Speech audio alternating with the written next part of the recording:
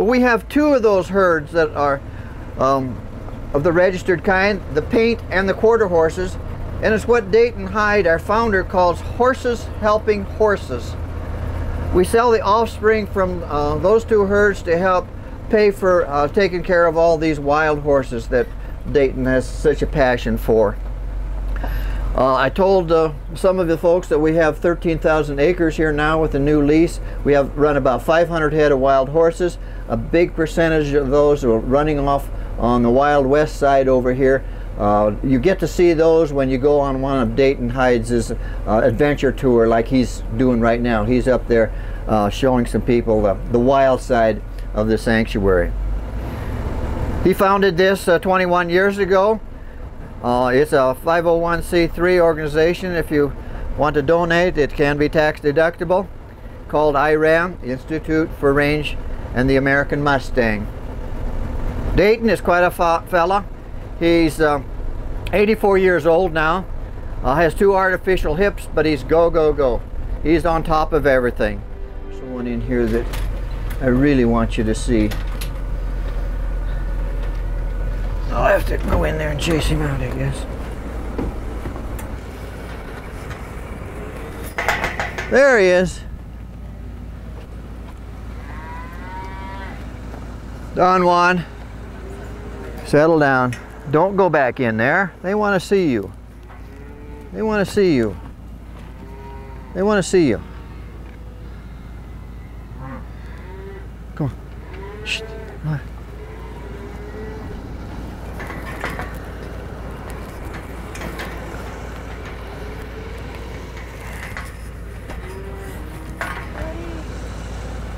Isn't he a beauty? That's my favorite horse. That's Don Juan, folks. He is a true Spanish Mustang. He goes back as close to those original horses that came in the Americas by the conquistadors back in the 15th, 16th century. There were no horses in the Americas until the Spaniards and the Portuguese people started bringing them over. And he is almost a true representative of that. One of our more recent shipments in of a larger number of horses was what Dayton calls his Ford horses. Stephanie Powers got wind that the Indian reservations were shipping off a bunch of horses to the packing plant. Well, that story goes back to the federal government gave a bunch of wild horses to the Indian reservations with a really not neat program. They were going to have these young people learn how to train horses and learn those patience and confidence and all those neat skills that you could learn by working with animals in that nature. Well, it wasn't thought out really well. They sent them a bunch of older horses. They were way too, even the most savvy horse trainer wouldn't have wanted to tackle training some of those horses. My goodness. Are you in the wrong place? Oh, because of baby.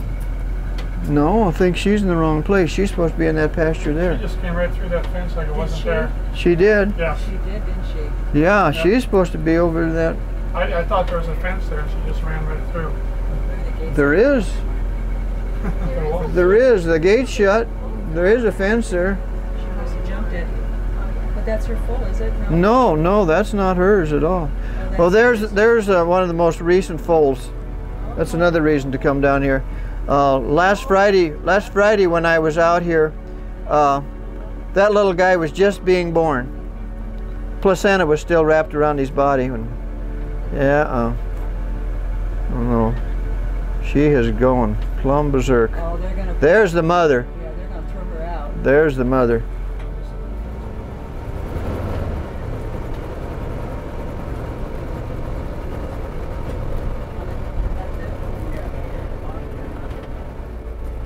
See any even stretched out of shape or anything along here.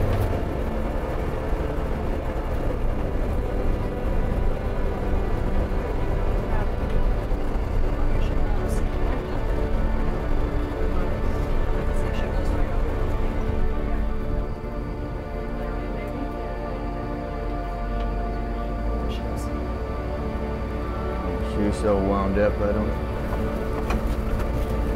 There's one tall post with a